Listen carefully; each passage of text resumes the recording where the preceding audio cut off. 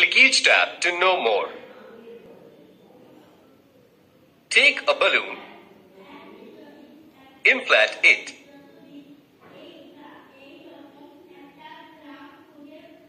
Now tie up the open end with the help of a thread.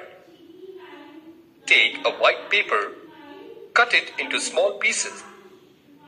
Place the small paper pieces on the table. Take a balloon and rub it with another paper. Now bring the balloon near the pieces of paper. Observe the changes.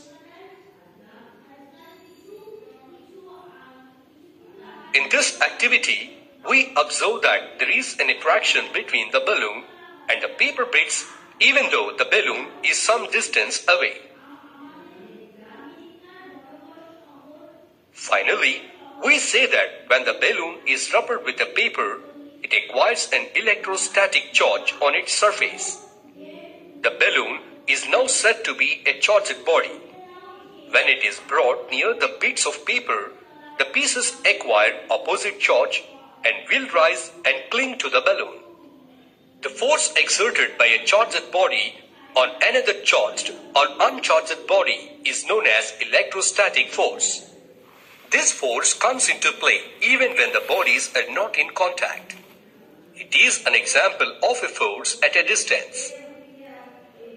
So class, from the video what I came to know that electrostatic force also one of a kind of force where no physical contact is needed. That's why the balloon attracts the paper without any physical contact, and after that paper attached to the balloon.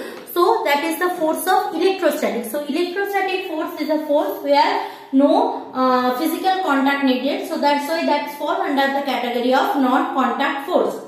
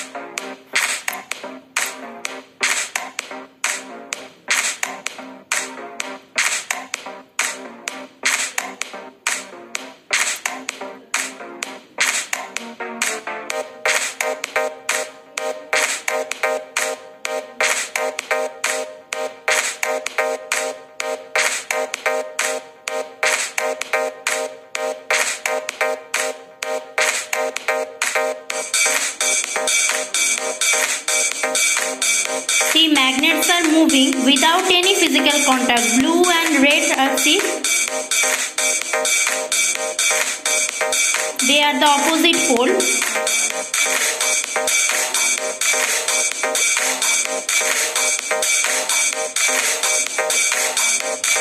See, iron fillings in the beaker, sugar.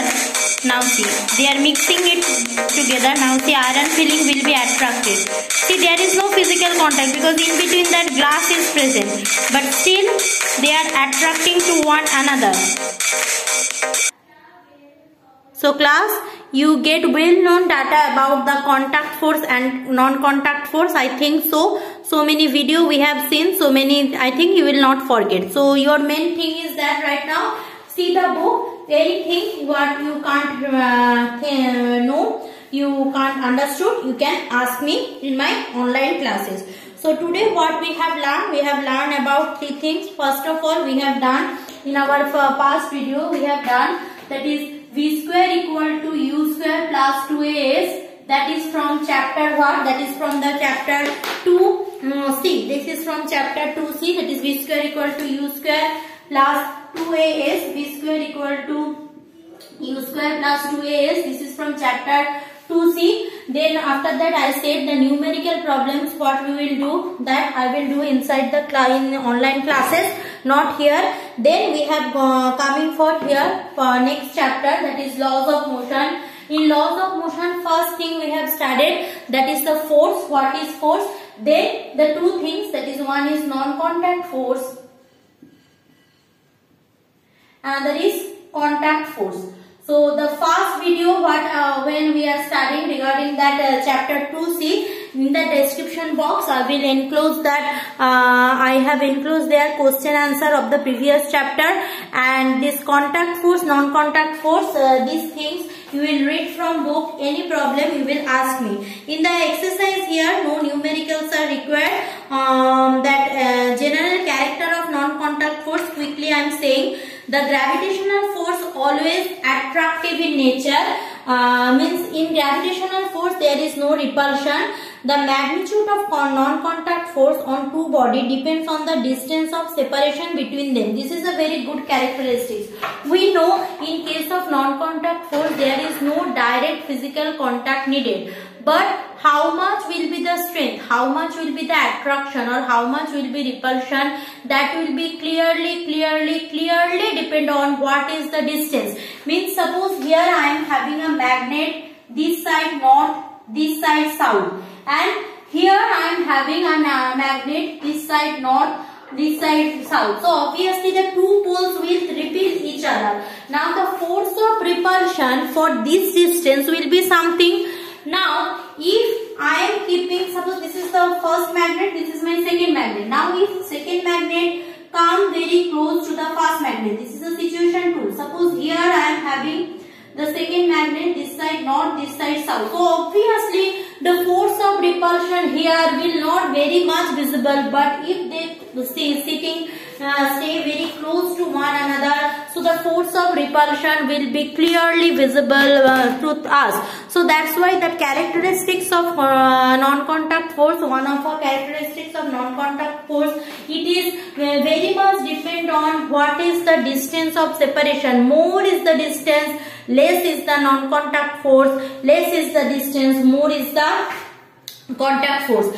Now non-contact force, another characteristics is sometimes non-contact force are very much attractive in nature, sometimes non-contact force very much repulsive in nature, sometimes contact force, non-contact force attractive, repulsive, both. Means in case of gravitational force we can see only attraction property is there, but in case of electrostatic and magnetic force both attraction and repulsions are there. In case of electrostatic force and magnetic force, both the attraction and repulsion force are there. So these are the characteristics of non-contact force given in book. See once, and that exercise related to this I will give. So that's enough for this class. Contact force, non-contact force, laws of motion, these all we need to study and we have done. So see the video. If any problem then and then ask me. Thank you class.